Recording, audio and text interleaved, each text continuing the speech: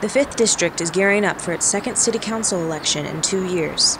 Incumbent Stephanie Lynch, who won last year's special election, is defending her seat from 2 challengers. Jermichael McCoy and Mamie Taylor, who both ran last year as well, are looking to unseat Lynch, along with VCU student body president Taylor Maloney, who is running as a write-in candidate. Each candidate has their priorities set should they win Tuesday's election. McCoy says he intends to focus on Richmond's high eviction rates. This crisis is bigger than our city, but it's disproportionately going to hurt our city.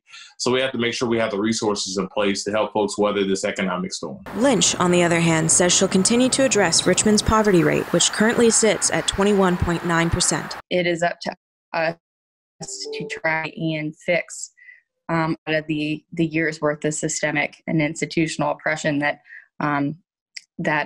was intentionally placed on certain community members. Maloney and Taylor did not respond to requests for an interview.